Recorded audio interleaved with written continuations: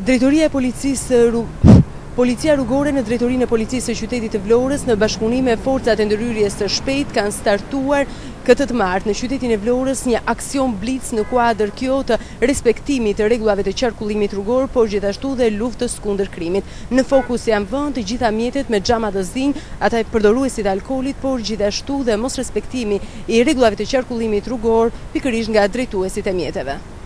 Një postblok me forcat e FNSH dhe Policisë Rrugore të drejtorisë së policisë në Vlorë është ngritur në qendër të qytetit, pikërisht tek xhamia. Në kontrollin e bluve kanë kaluar të gjitha mjetet në kuadër të luftës kundër krimit dhe respektimit të rregullave të qarkullimit rrugor. Forcat e FNSH dhe Policisë Rrugore kanë patur në fokus mjetet me xhama të zinj, jo vetëm. Kontrolli për armë, përdorim alkooli, vendosje të ripit të sigurimit, përdorimi i celularit e të tjerë ka qenë gjithashtu pjesë e kontrollit.